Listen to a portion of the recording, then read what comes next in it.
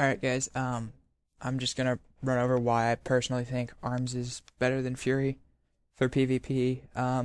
Fury has made somewhat of a comeback with Mastery and a few more balanced talents, but at least for what I see, Arms is still the obvious choice for Arena or competitive one-on-one or something like that. Uh, First thing that's gonna come up is hit cap. Um, as Arms with 5% hit, you will hit any player except Night Elf, a Mage, or a Rogue. They have an additional 1 to 3% chance to miss, as well as a Frost DK Spect. So, generally speaking, you won't miss. With Fury, I haven't looked it up, but I had 11% hit, and I was still missing on things like Hunters that were Draenei or Tauren or whatever, and I should always hit them. Just whites though. It might be 27% as well for that, but I really don't want to look into that because Fury's rage starved as is. Um, Fury, if you get dodged, you kind of are SOL.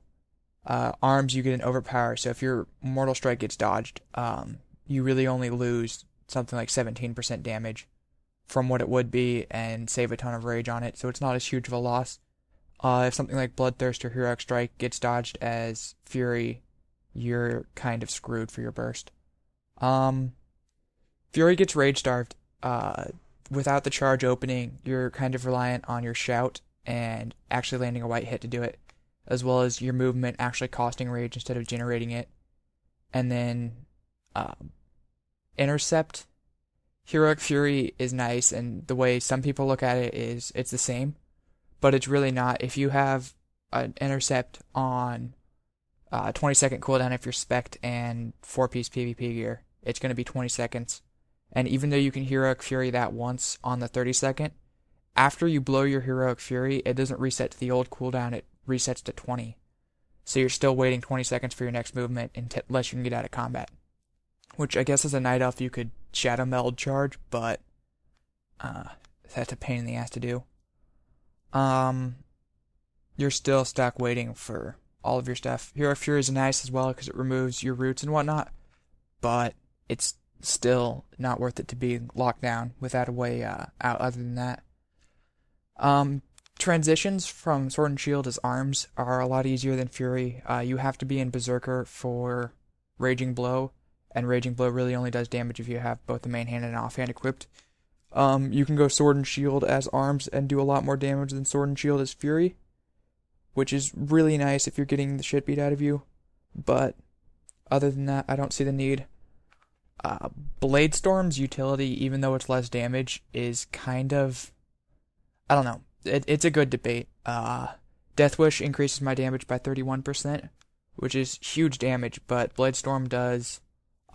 it will be 150% weapon damage on the first swing, and then your Whirlwinds will do 75% weapon damage once they implement the hotfix, and melee swing through it, which will put you at about 80 rage, 100 if you had any rage other than exactly what was needed for your Blade Storm, unless you cancel it.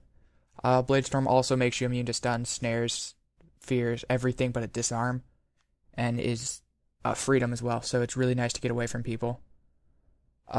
I prefer its utility in 1.1 or minute 15 cooldown over 2 minutes, but I mean that's personal preference. I would say Blade Storm's better. Throwdown. The only thing Fury has close to a stun is your intercept, which requires range, is a 20-second cooldown. You can Heroic Fury it, but it's your movement. That's a problem having to use that to lock someone down. Throwdown's just a hard stun, which is amazing for Arms. Mortal Strike does 5% more reduced healing than Furious attacks.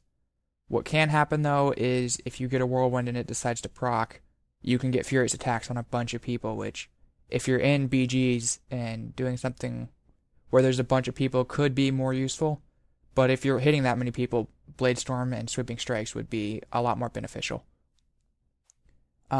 Tactical Mastery makes you keep 75 rage when you switch stances instead of 25, which is huge. You can dance between anything without almost any cost to your rage. You could leave it at 50 and use a talent point elsewhere as Arms, and come 85 you will be able to spec into it as Fury, but right now you can't. and I'm not sure if it's going to be worth it. Taste for Blood. You can still reflect and hit overpower at the same time. If you try to reflect his fury, you can't use your Raging Blow. Everything with arms seems to chain together nicely. The bonus to crit damage, as well as, you have Impale, 20% more crit damage. Procs up deep wounds. You have a Mortal Strike buff to crit. Fury doesn't have that. You rely almost entirely on RNG for it. Second Wind and Blood Cruise, right now, is amazing heals. I find myself being able to tank certain classes without taking any damage. Like, I tried to fight a Prot Warrior who was fairly equally geared, and I lost no health by the end of it. Fury, you gain 5% damage on kicks. It's not huge, and if you blow your 5 and 2 minute at once, you can pretty much global people with low resilience, but I haven't had a problem doing that with arms either. It's still nice. Okay, one of the major points is Raging Blow and Mortal Strike. They're relatively the same damage as far as I can tell.